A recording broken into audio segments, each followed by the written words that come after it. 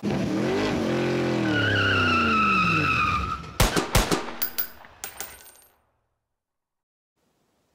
guys, it's Caleb with Gears and Arms, and today, if you couldn't tell by the intro, we're going to talk about the 2x72 belt grinder that I recently made out of an old treadmill. Let's check it out. Alright, so here is the finished product. And if you've been following along on Instagram, I did post some pictures and videos as I was going along and building it. I will leave a link in the description below to my Instagram if you want to check out the pictures. I'll give you a little insight on how it's built. It's made from an old treadmill and then some parts I bought and some scrap steel that I was able to pick up from the local recycling scrapyard. So far I've ground 3 bevels with it. There's this little guy, and then I did this one here. And then the third one is this copper blade. And it's worked really well. I'm very pleased with it. A few minor things that I need to tweak on it yet, but nothing that really affects it too much. Total price invested in it so far, just under $100 in it. I got $20 in steel in it that I picked up. $10 in paint. The hitch receiver, which is what the work rest goes into. This piece right here, that was from Harbor Freight, and that was $12.99. Got about $5 in bolts in it. The skateboard that I purchased just for the wheels for here and here is one of the most expensive parts. That was $35. And then I had these rubber isolators down here, but to buy a set of 4 of them is about 12 bucks. The treadmill I picked up for free. I posted on Facebook asking if any of my friends had a treadmill. So let's take a little deeper look into it. So we'll just start with the treadmill parts. The main part I use from the treadmill is the brushless motor. It's a 2.65 horsepower motor. I use the factory mount, which you see here. All the wiring that I use for it is all the wiring from the treadmill. Moving forward is the control panel. This is the control panel out of the treadmill. I cut most of the display away.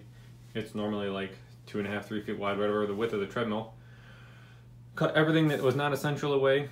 And then this also had a bunch of other displays on here. I just taped off what I wanted to leave, which is the speed. And for kicks, I left the distance. And then also my speed adjustment. I taped those all off, spray painted it black. I've mounted it in this steel box that I had. And also over here is the on-off switch from the treadmill. Turn it on here for you.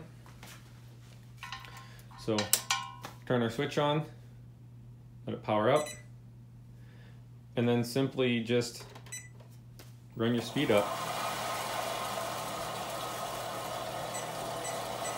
And it'll go quite fast.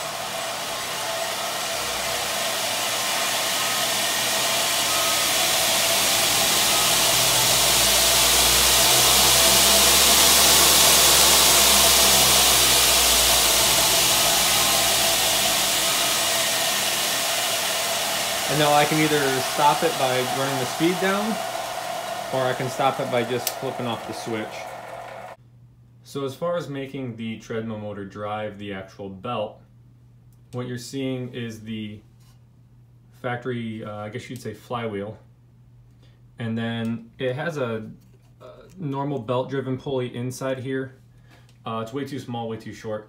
So this is a piece of pipe that I picked up from the local scrapyard and welded it to the flywheel. Tried to get it as true as possible.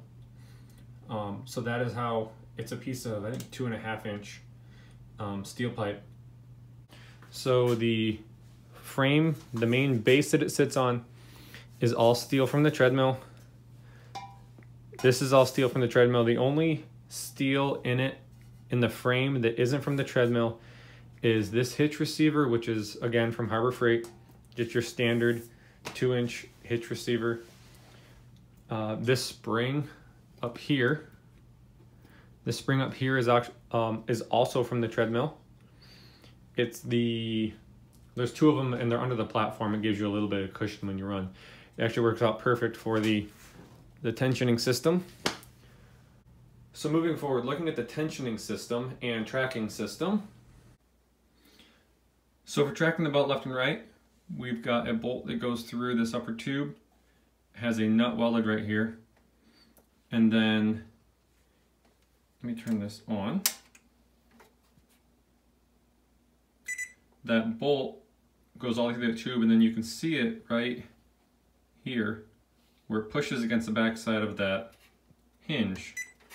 So if I turn this on, if I screw it in, the belt moves closer to the hinge. If I screw it out, the belt moves farther away. Changing out a belt on this is actually very simple and easy.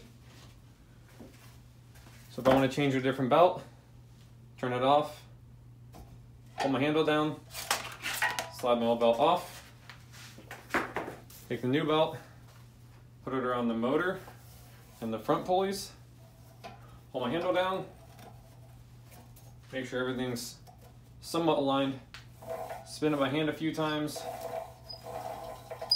to make sure that it's going to track well and doesn't flap as soon as I start. And we're ready to roll again.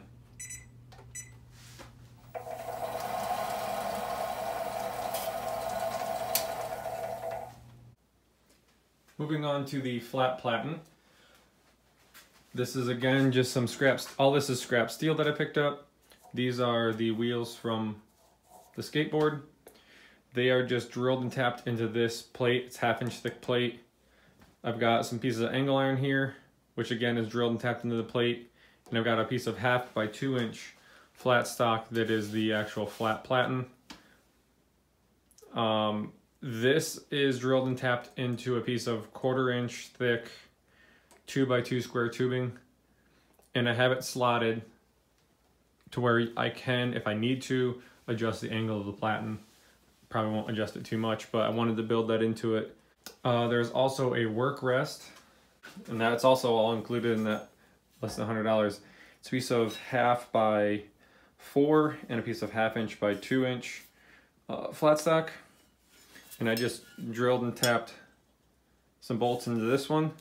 You see them kind of coming through here, but they're flush, they're ground flush. And this actually bolts up underneath here. I've drilled and tapped 2 1/2 inch bolts into the bottom of this tube. And so it will actually sit up under there like that. And I can adjust it to where it's 90 degrees to my flat platen. And then last, the work rest is held in, or not the work rest, sorry. The flat platen is held in. I'll take this belt off.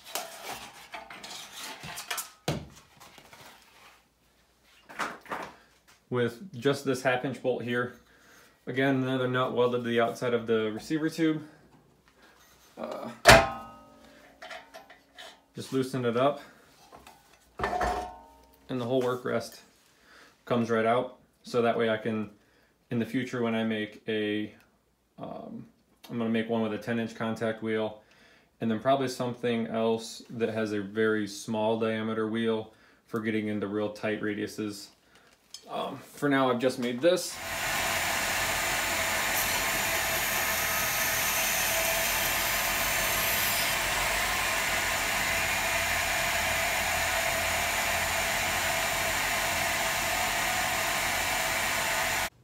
Hey guys, hope you liked that video on my 2x72 grinder.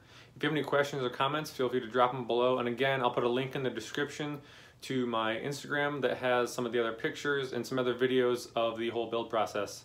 Thanks for watching, guys. Have a good one.